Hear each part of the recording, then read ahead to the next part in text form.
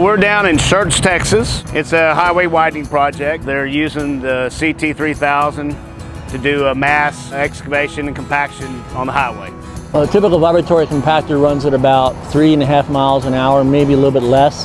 This here, you get your compactor from going in speed. It'll replace several 84-inch, traditional vibratory rollers. You can replace probably 3 rollers. The shells have square tips on them, and those square tips penetrate the ground as you're going, and that's what moves all the material together to get the air voids out. It's comfortable. 2 pneumatic tires inside the drum shells.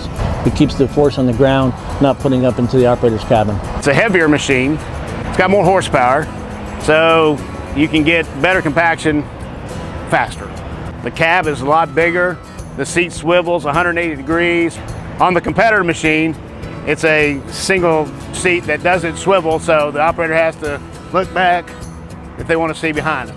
The biggest feedback we've gotten from the operators is it's much more of a comfortable ride on a big static compactor.